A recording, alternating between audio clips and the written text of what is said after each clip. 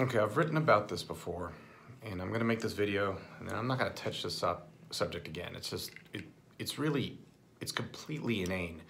You're not going to see my other physician and scientist acquaintance and colleagues even mentioning this, but I am getting tons and tons of messages from people absolutely petrified because there's all these young millennials on YouTube who were vegan and are no longer vegan, and they're posting these videos why I'm no longer vegan and are they right and should I not be vegan and is it ruining my body and all that kind of stuff. And I don't know, it's crazy to me. I mean, it's absolutely crazy because these are kids posting this stuff. I mean, these are like young kids, a lot of them with eating disorders, who are posting videos about why they are no longer vegan.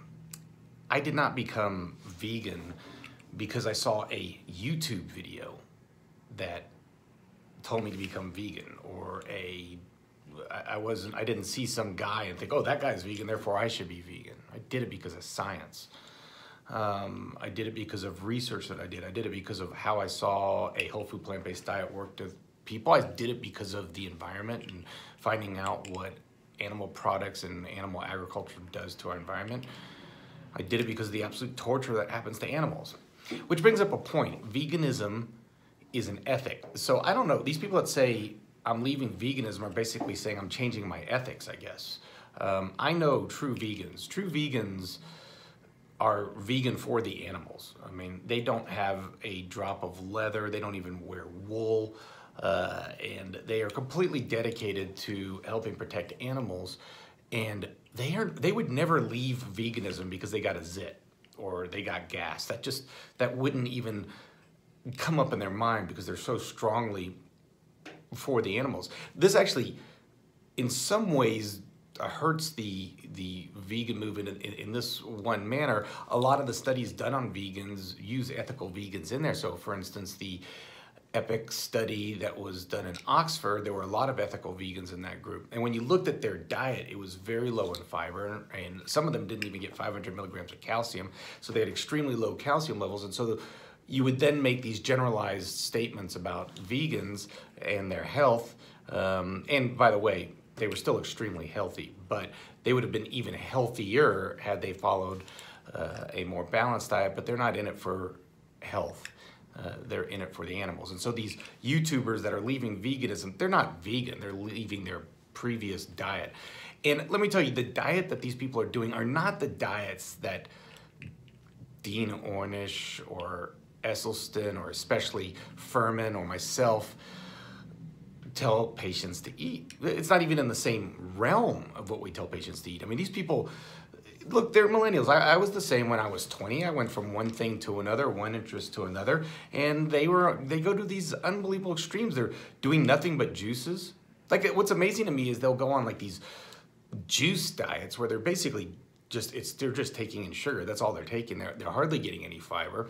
They avoid some of the key nutrients. So a lot of them, like, for some reason, it's like, they can't even believe that you would ever cook food, which is, look, it's crazy to me. But so they therefore will avoid all kinds of food groups. They won't eat soy because they somehow believe soy is bad for you, whereas the science does not show that at all. It shows that soy is very good for you, but soy is a great source of amino acids and protein. The soy milks now are just loaded with calcium. Tofu's loaded with calcium, so they don't get enough calcium. They will avoid grains and legumes because you've got to cook them, or if they get legumes, it's very little. They avoid most grains altogether, so they lack B vitamins. I mean, how could a plant-based diet person lack B vitamins? They end up lacking B vitamins and lacking zinc. They don't take supplements because, you know, they get on this like, oh my God, I'm not going to do anything unless it's from nature. So they get B12 deficiencies. Then they feel like shit and they get sick because they're eating a really bad diet. They're not eating a good diet. Just because they're not eating meat doesn't mean that they're eating a healthy diet. Then they take a bite of meat, which is loaded with calories and loaded with fat, and they get some of this fat back and they feel great. And oh my God, veganism killed me. Veganism didn't kill you. Your bad diet killed you. It's just so, I don't know, blatantly obvious to me. Now, the science behind whether a plant-based diet is going to kill you is just, I mean, it's just preposterous to even suggest that it would. It's the healthiest diet you could do. And the thing about it is, my diet, it's not difficult for me to eat my diet. I don't do, oh my God, I wake up every morning like, I wish I could go and eat this, but I got to eat this instead. It doesn't work like that. I have oatmeal and berries and all kinds of stuff for breakfast that tastes great. Sometimes I'll have a tofu scramble and a burrito. You know, my lunches are soups and salads and potatoes. I eat a lot of grains. I eat a lot of dark greens. I eat a lot of legumes. I eat a lot of fruit. I eat all of these foods. So I'm never hungry. I mean, what really surprises me is when people go to a vegan diet and then they still are portion controlling. So they're eating these tiny meals. They're hardly getting any calories and they feel like crap and they don't know why they feel like crap. It should be obvious why you feel like crap. You're not getting enough calories.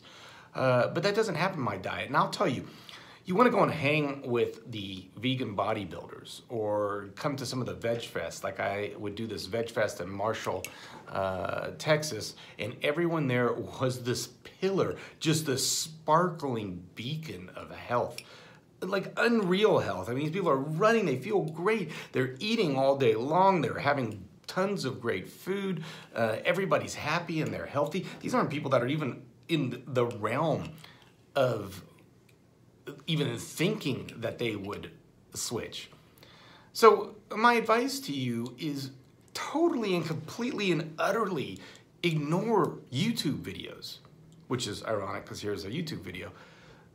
Ignore a millennial who went from one bad diet to another and is just like going on the winds of change, and whatever is new is whatever they're going to popularize on their videos. I mean, they'll go from vegan to selling bone broth in a matter of months. It's absolutely ridiculous. Stick with the scientists that are bringing you good science that talk about what health is. Look at the experts. I mean, the experts at the U.S. World News report on diet. I mean, they said that the top diet for health, Ornish is up there. The top general diet is the DASH diet, which was actually based on a vegetarian diet, but they made it have some animal products in order to get most people to use it. And the flexitarian diet, which is basically plant-based diet. And then the Mediterranean diet, when done traditionally, is a predominantly plant-based diet.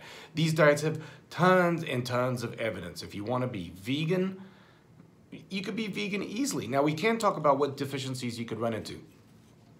The only key supplement you have to take is B12. Gotta take it. Gotta take it, okay? If you are getting plenty of legumes and grains, you don't have to worry about zinc. My zinc level through the roof, fantastic. It's easy to get zinc, but if you think you're deficient in that, you can be.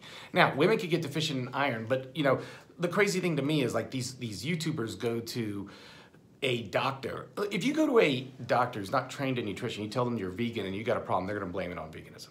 They're just gonna say, oh, it's your vegan diet, which is absurd. It's just absurd because they'll have a patient right before them who's eating meat and they come in and they're hypothyroid and they're like, oh, you're hypothyroid because this, that, and the other. Vegan comes in and they're hypothyroid. It's like, oh, it's because you're vegan. Whereas the data shows that vegans do not have an increased risk of hypothyroidism. But anyway, you will see iron deficiencies in people. We see it in meat eaters, we see it in vegans. The answer to that is not to eat meat. In fact, that heme iron is very toxic, very bad.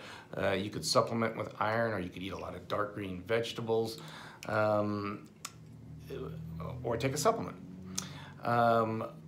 You can get an omega-3 deficiency, and I think this might be more common than we know. It's still being studied. I take an omega-3 supplement. I take a microalgae. I don't want to eat fish. There's a lot of toxins and dioxins and PBCs. They're not as loaded in omega-3s as they used to be, and fishing is destroying the oceans. And so I will take an omega-3 supplement. It's pretty easy. It's an algae supplement. There are these debates over certain amino acids like taurine, which your body can make itself. It's not an essential amino acid.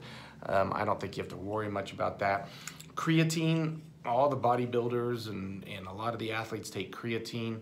There has been some studies showing that it does help vegetarians and it can help you with your exercise performance. It actually may help with cognition. I've trialed it. Sometimes I use it, sometimes I don't. I really haven't noticed much of a difference, but it's something that you could add to supplements. That's basically it. If you're vitamin D deficient, take vitamin D. If you're not, don't. The best way to get vitamin D is the sun. But the bottom line is, it is so easy to create an unbelievably healthy plant-based diet that would make you feel fantastic, that would make your numbers rival anybody, that would make you live as long as anybody in the world. It's also possible to eat a completely junk food and unhealthy vegan diet. And so you got to choose appropriately, but choose it based on science, not based on some millennial kid who got a zit while doing a juice fast.